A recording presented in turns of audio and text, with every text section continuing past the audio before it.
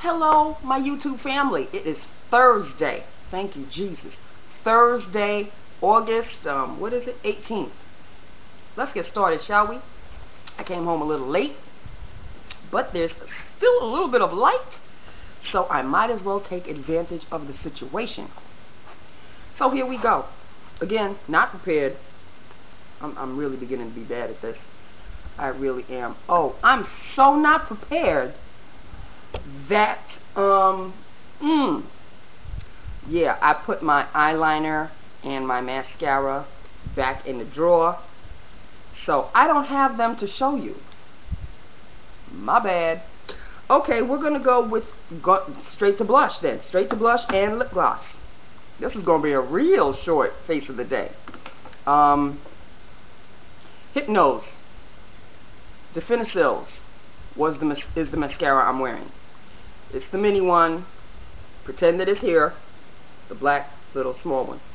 Yeah, the Lancome. Yeah. That's what I used as the mascara. That's what I used as the mascara. The eyeliner, I wish I could remember what it is, but I can't. So, I'm not going to bust my brain about it. It's just an eyeliner. Here we go. Okay, so we're going to go straight to cheeks. And as you can see, there's a little bit of color left. Yes, honey. The very last True Match blush is what I'm wearing, in the color Subtle Sable. Subtle Sable blush. No, this one's not going in the La Garbaggio because it has color to it. Not only does it have color to it, I did not realize this until this morning. It has a bit of shimmer, but it doesn't show up. But I looked at it really close, and I guess the light was hitting it just right. You're not going to be able to see the shimmer in this. See? There is shimmer in there. And it's not boom in your face shimmer. It's just ever so subtle. And to me, it didn't show up on my cheeks.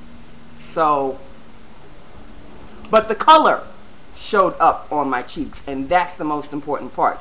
So, this one saved itself from the La Garbaggio. This one saved itself, and the color is Subtle Sable. Can you see that? Subtle Sable. Very nice shade. This I will keep. Now, as for lips, which of course are almost gone as well, an oldie, but a goodie. This is Revlon Lip Glacé. Hold it this way. Revlon Lip Glacé in Nordic Nude. Nordic Nude. A very, very, very nice lip gloss, by the way. Sure, I'll put it on. What the heck? It's called Nordic Nude, but it's really not a nude. It's kind of like of the brown. It's like a cushiony, creamy brown.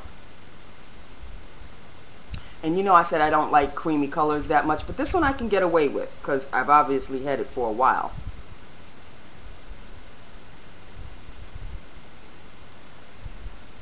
Can y'all see that? It's kind of like a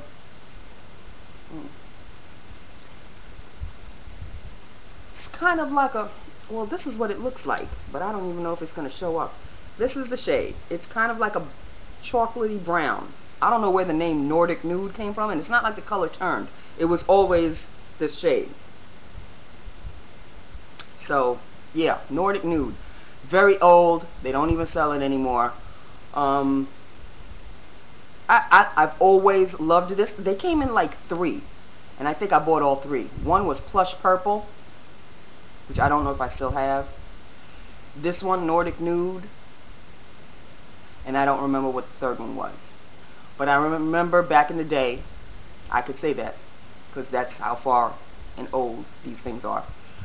Back in the day, that's what they came in a triplet, like a triplet set, but not in a case. It was like in a display on CBS or Dwayne Reed or whatever, and the three, and they had just come out, and it was in a special kind of area. I remember that. I distinctly remember that. So that's what I'm wearing on my lips, and it's a nice shine, a subtle shine. It's not bam, you know, stand on the street hooker. It's not that at all. And I guess that's it. I guess that is it. This is the shortest video I've ever made. But then again, you see me rambling, right? So it could go on. I have no stories. I'm thinking nothing major happened at work. I did have work. But see, my work was kind of stunted. Here goes the story. My work was kind of stunted because I started to do like the part A of my work. Then the part B came along, and I have to wait for somebody else to do the part B. I send the information to this other person, and then they have to come back with it to me, with the answers. So I did that part, and she didn't get to part B. So as she was rushing out the door, she said, "Oh, I'll get to your stuff tomorrow." No skin off my nose. I did my part. I did my part. I cannot continue until you do your part and then return it back to me. So, hey, tomorrow's another day. Tomorrow's the end of the week. Hopefully we'll get it done by the end of the week.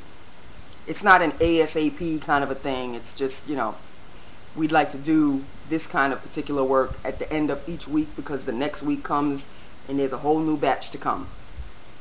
So that was that. And that's my story. That's sad, right? I have nothing to say. Of course, there is this, I don't even know if I should get into it. I'll start it. Well, I'm this far in, right? I might as well just dive in. Okay, on Facebook today, somebody brought up a discussion topic of the political aspect. And mind you, people, I am so not a political person at all. At all. But the thread started, and I was interjecting here and there, and then the person who posted and I got in a discussion, and the rest of everybody just dwindled away. So then it's just like him, me, him, me, him, me, him, me. Can I say it was rather draining but fun at the same time? I love debates.